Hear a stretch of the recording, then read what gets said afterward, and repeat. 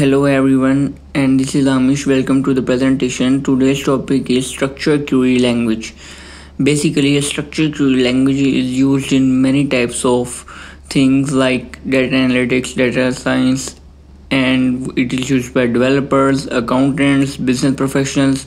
Well, from the point of data analytics, it is great language for data analysis as it is used to talk to different databases and it can perform different types of operations, CRUD operations like create, delete, update, and things like that. So also it has great capability of handling large data sets as compared to Excel because of its performance.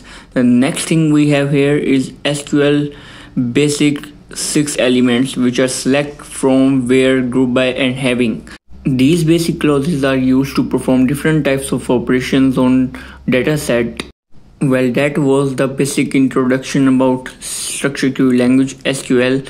Thanks for your time. Thank you.